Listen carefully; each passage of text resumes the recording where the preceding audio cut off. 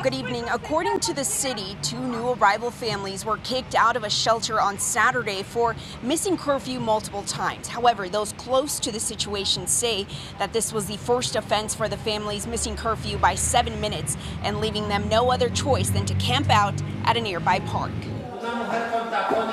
According to the city of Chicago, on Saturday, August 12th, 2 newly arrived families were asked to leave the Super 8 motel on Sheridan and Chase Avenue after multiple curfew violations. Officials say they were offered alternate shelter at the Inn of Chicago, but they refused.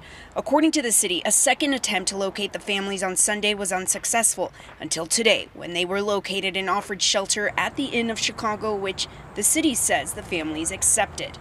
Baltasar Enriquez, president of the Little Village Community Council, says it's a similar incident he's heard from other migrant families. A lot of people that are in this refugees, they don't know the city. They don't know where to stay. They don't have families here. So we have to find them somewhere to stay. And sometimes we put them with our members' houses or somebody that volunteers to give a place for them to stay. Okay. Sarai Lopez is a new arrival mother of 2.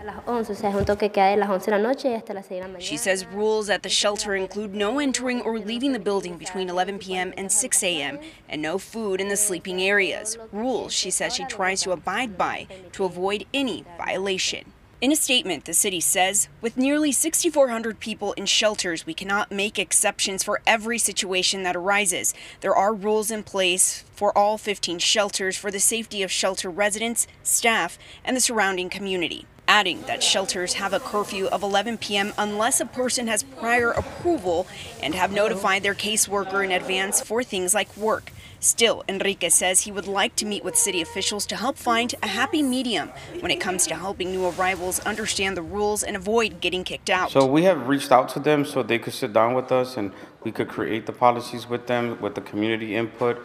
Some of the residents here are kind of not upset, but they're seeing the asylum seekers on the street, they're sleeping on the floor, and this is bringing down their property value in a way.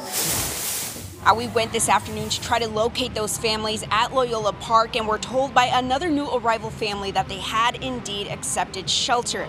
Now, according to the city, in the last 7 days, they have received at least 11 buses from Texas and are working diligently to try to place them all into shelters. Reporting in Little Village, Christine Flores, WGN News.